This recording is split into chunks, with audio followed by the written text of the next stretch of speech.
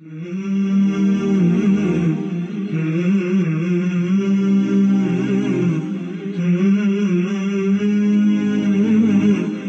about sexual morality.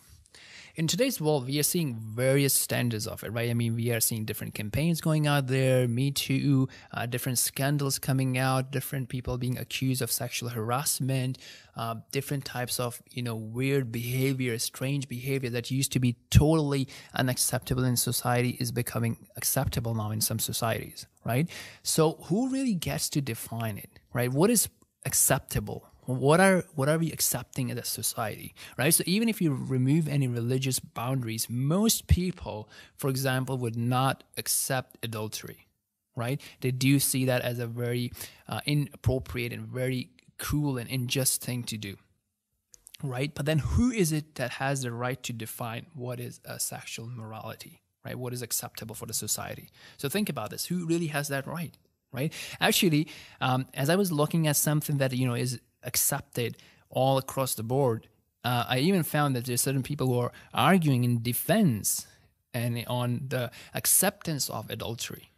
If you really go for live and let live, right? I mean, in that situation, there's really no boundary, right? So if we do take that option, if we do take that definition that, look, adultery is an accepted form of sexual immorality, right? And, if a spouse does that, then he or she is violating the rights of the spouse, right? So if we take that, then think about it.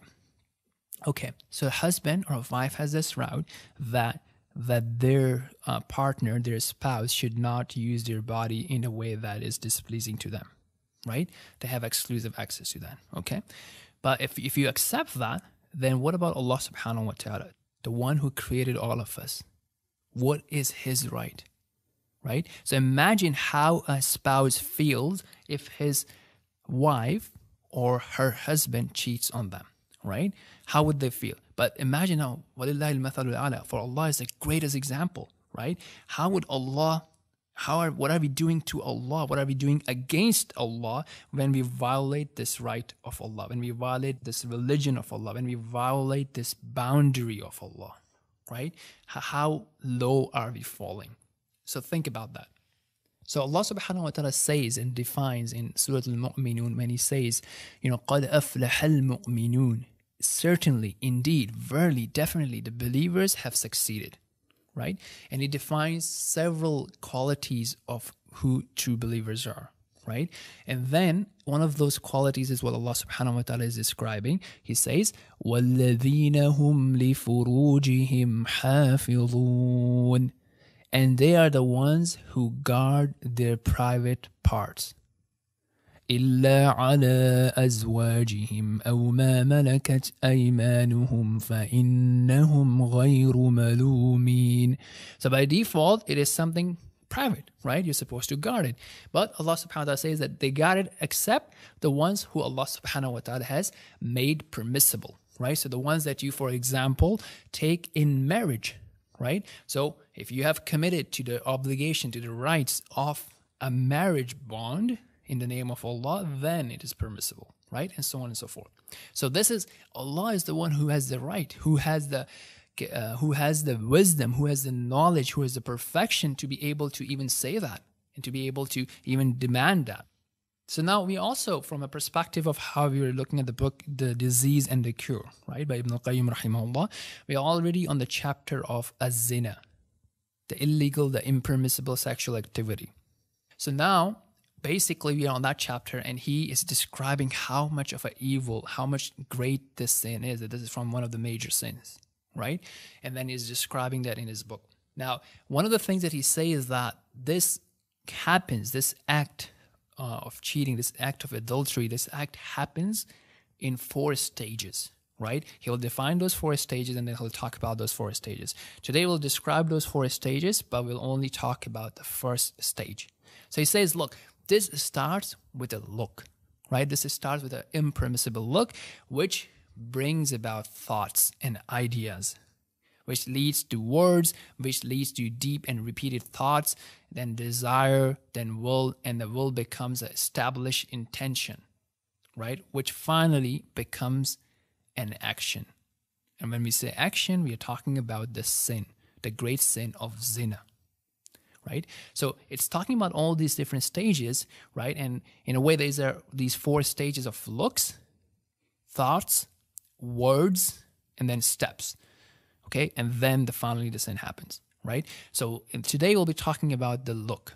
So from the advice, from the instruction of the Prophet of Allah, the Messenger of Allah, sallallahu alaihi wasallam, is the hadith in which he's reported to have said, "O Ali, do not follow a glance with another, for you will be forgiven for the first, but not for the second," right? So if you have a lustful desire on opposite gender, right, the first one is forgiven, right? But when you intentionally do look again, then it's not forgiven, right? Now, well, let me just first of all talk about how so many people make fun of this, right? Or just keep your first one longer, right?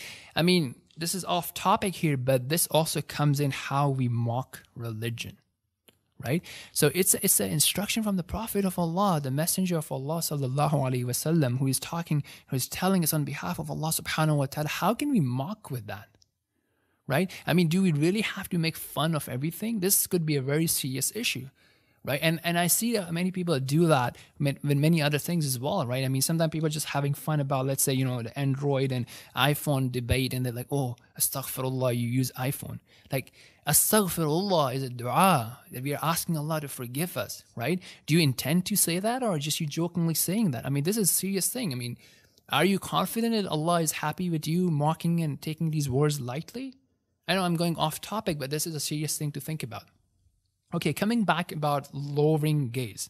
Okay, now look, we are not scholars here trying to give fatwas, right? And we talked about it in our last episode when we were talking about a strategy, and we talked about the danger of innovation, and we talked about the importance of taking information and guidance from respected scholars who have the knowledge, who have the credentials, who have the experience, who have the trust of the ummah, right?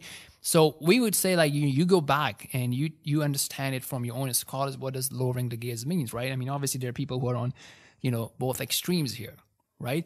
There are ways, there are places, there are situations in which it's permissible to look, right? How much, how long, how less, it depends on the situation. The asal is it's forbidden, right? That you don't look at non-mahram women, for example, right? But there are situations that may allow that based on the need, based on your own personality, based on your own conduct, based on your fear of Allah subhanahu wa ta'ala, and so on and so forth. But again, this is not for me to dictate, and it's not for us to make fun of each other, but it's important for us to go ahead and verify that and learn it and get it from trusted scholars.